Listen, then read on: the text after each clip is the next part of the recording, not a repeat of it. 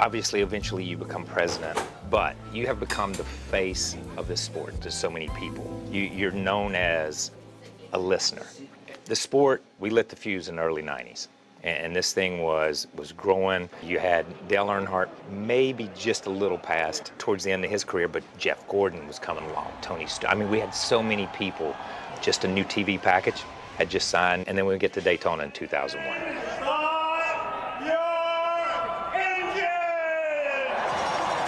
And before that, and I'll go personal here for a minute, when the Adams accident happened, and I was in London, and had just landed, and you called, and you said that there'd been an accident, and then we talked a little bit later, and you said that he just hadn't made it. In that moment, I felt bad for you. I felt bad that you had to call me, and I could not imagine the weight on your shoulders. I just couldn't. You know what I mean? And I don't know if it's because of the way I was raised, where we would go to the racetrack and I would be playing with kids, and I would never see them again because their father would pass away on the racetrack. Friday Hassler, guys like that. So it had been part of, I knew it was always there. But we raced, you know what I mean? So it was just different for me. And it was sad and it broke my heart, but it broke my heart for you too. So when Dale's accident happened in 2001, it opened up that wound again for me to see you have to stand up in front of everybody and talk about that. Press box, can you hear me? Yes. Okay. Okay. This is undoubtedly one of the toughest announcements that I've ever personally had to make. But after the accident and turn 4 at the end of the Daytona 500, we've lost Dale Earnhardt. Your relationship with him was close. Y'all were friends. Is that the toughest thing, or one of the toughest things you've ever had to do? Yeah. That stretch you talk about from May of 2000, we go back to New Hampshire in July, and Kenny Irwin, Tony Roper in Texas in the fall of 2000. And then you come back and you start off 2001, first year of the new TV agreement, and it was living up to the Daytona 500 until the last turn of the last lap. And then our world changed in that moment. But I think the build-up to February of 01 was part of that, but the bigness of Dale Sr. And I'm sure along our history, whether it's a Fireball Roberts or Tiny Lund or someone, that they were significant players in those days when we lost them. But Sr. was kind of the modern face of the sport at that moment. Like you said, his legacy was established, his championships were won. The Daytona 500 and Dale Sr. had a salt and pepper history, you know, and the whole world was watching the development of DEI and Michael and Dale Jr. And I mean, just a storybook beginning for 2001 that just came to a halt for a moment. And between the moment of the accident and the announcement, there was a lot of dialogue and a lot of conversations that I'll probably just take to my grave. But there was that moment where we were sitting there and saying, well, you know, by then I think most of the industry had figured out, but we had to authenticate it and make it official. And I got picked to do it. And I say, well, I use some adult words, but we just lost the biggest thing in our sport. What am I going to say? And Brian Prance or maybe Paul Brooks or somebody said, well, that's what you say. We just lost the biggest thing in our sport today. And we went to the media center and made the announcement. I think I know more about what I said later on looking at it than I did at the moment of saying it, because it was tough. Our prayers and wishes and our effort right now, this moment, is with Teresa and the Earnhardt family. Richard Childress and his family, and Dale Earnhardt Incorporated. But I'll have Dr. Bohannon take it from here for right now. After that, I know how we felt. walking back into the garage area the next week, because you got to go back 7 days later. Yeah. And I believe 5 and 6 years later, that absence was still there. Now, the fans may have gotten to a different place, but we talk about Dale Sr. being a leader and being that liaison a little bit. NASCAR's got all kind of new things happening. It's growing. It's just exciting to see what may come along next, and I want to be around to be a part of it and help out if I can. In that garage area, we were lost boys at that point in time. Did y'all feel that? Yes. And Bill Jr. and Jim Prance and I talked about that, the fact that we recognized the reliance that we, as a regulator of the sport, had through his voice. You know, we couldn't tap the next Dale Sr. on the shoulder and say, you're it. It needed to be organic out of the garage area. And so we were kind of more or less settling in to see who that would be. You know, Gordon wasn't ready to accept it, although people said you should and you need to. But Rusty Wallace and Dale Jarrett, Bobby Labonte, and those individuals banded together to do it as a group as instead of an individual until Gordon was kind of ready to be that voice. But I'd have to tell you, and it's probably because of my relationship or my age or my career, there's not been another one as strategic and as pragmatic as Dale Sr. since then. I think we felt it in the garage area as drivers, because drivers have a weird way of compartmentalizing things. Well, this is why it happened, and I don't do that, so it'll never happen. But he wasn't just somebody else, so you couldn't compartmentalize it. If I go back and look at those races right after that, they were different races. Everybody was just different. There was a different approach. We were different. Yeah, there was just a more cautious approach. Yeah. I'll say that. No, we turned the wick up on the R&D Center. Jim and Bill jumped in with the resources to grow a safer effort. Wasn't too long after that, if you remember, we did away with racing back to the flag. But I think the whole industry looked at things a lot differently then after that moment. We talk about that part of it. Now we jump forward. Now we have fan council, driver council, RTA. The concessionaires are getting ready to form a council. No, just kidding.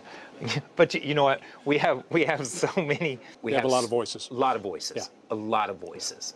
Out of those voices, how do you guys differentiate between the white noise? So the moment, or what gets us to the councils, is the understanding that the size and the responsibility and what's at stake in the sport is on everybody. You know, we're the rule maker and inspectors and all that stuff and everything, but we're also stewards of the sport. So I think it was on us to figure out what tools we use to be good stewards of the sport. And the drivers have their opinion. They're all unique. The tracks obviously are a big stakeholder in this sport. You have to have race cars and you have to have racetracks, which leads us to the team owners. They got to be viable. And now, you know, with the advent of the broadcast relationships, that's a critical stakeholder. And so there was no single way to address the era that we could sit on the back of the hauler and talk to Dale Sr. or to Robert Yates or the King. There was no way to replace that. That just wasn't going to happen. So we believed that the best way to do that was to form the different councils. So the way we do it today, would that have worked in 1980? Because the way we did it in 1980, I believe in my heart would not work today. No. I think every stair step serves its purpose. The speeds are getting faster, the cars are pushed to the ragged edge, so to speak, and anything that we can do to make it a safer sport, then naturally we're going to do it. I love to sit around and talk about the 80s and 90s because I wouldn't trade being part of that era for anything in the world. I consider myself a tremendously lucky individual to have been where I was through that era of NASCAR because I love this sport. But it's only fun to talk about. You cannot recreate it. You can't go back and do it like we used to. Oh, I remember. Well, you can remember all you want to, but that's not the way it's going to get accomplished today. So every step we take along the way is toward the future of the sport. So no, you can't go back to 1985 and expect to be able to do that today. And in 1985, I don't think anybody had a crystal ball to figure out how we would be doing it today. No, that's true. Let's go, in your mind, being a part of it for 80 to 2000, 2000 to now. What are our biggest challenges for the next 20? It's being relevant to our consumer. And that's I had to learn that from somebody else. That's not my terminology. Yeah. My terminology is I still like going to short tracks. I was in New Smyrna Saturday night watching a kid of a friend of mine race. Yeah. Skinner was racing. Ernie Irvin's son was racing. Rick Wilson's son was there racing. Trevor Bain's little brother was down there racing. And I got as much enjoyment standing there at the fence watching those guys race down there. And that's the energy of our sport. Now, we've grown and we're going through a major shift right now that I know firsthand that Jim France, Lisa Kennedy, Ben Kennedy, that family, that entire family are anxious to figure out the nuances along with our major stakeholders. Jim France had a great line because somebody from our marketing side said, well, we got to capture the 18 and the 25-year-old because our heart is around 45 to 55. And Jim said, well, we've been talking about this long enough to where the 18-olds are now 45 years old. So give me a better answer than that. But it's finding that recipe that sustains all of that. And then what you have to have along the way is a guy like Kyle Busch that pushes the same buttons to race fans that Tony Stewart pushed. Kyle Busch walked over to the 22 car and threw a haymaker that landed on Joey Logano's chin. Or a guy like Chase Elliott that pushes the same buttons that Dale Jr. pushed. Or who's going to push the buttons that Jimmy Johnson pushes when Jimmy decides to. And so our sport is like any other sport. It relies on the character and the personalities of the athletes. And we've seen this transition before, and we're in it right now. We'll find the answers to it. I believe soon we'll find who the fans think, I got to watch this race because I want to see how so-and-so does today. I'm going to ask you one more question here about Tony. We had Tony on, and Tony, in my mind, instantly, I went to a place of Bill France Jr. and Dale and their relationship. Tony credits you with a ton of who he is today. He kind of took his world and made it like a pizza. And he's like, here I am as a driver, here I am as an owner, here I am as a track owner, you know what I mean? And he said that he had leaned on you a lot to ask questions about all of your experience. Your relationship with him, what's it like? Well, first of all, if somebody said that you get credit for Tony Stewart being who he is, I hope it's the good Tony. It is the good Tony. But no, so it's unique, and I really enjoyed the relationships with a lot of different people in the garage area. But Tony is probably one of the most unique relationships because it kind of began with dealing with him on tough issues that he put himself in, and dealing with his personality as who he is. But from those conversations, it's easy to see, for me, a soul in there that is really simple and trustworthy and loyal. And from that, we just happened to establish a relationship over the years that we have a good time together socially. You know, I could sit there and talk to him for hours, just me and him, and we could talk about really nothing. But we just kind of end up on the same page. And I don't know how to explain it because, you know, since Dale Sr., I purposely don't get close to drivers anymore. But Tony was one I couldn't help but. I laugh at him sometimes. I said, you know, you're just like another AJ I know from another era. I mean, he's a spitting image of AJ Foyt when it comes to his thinking, you know, but he lands in a spot that's good for himself and everybody else around him at the end of the day. But he's a special character.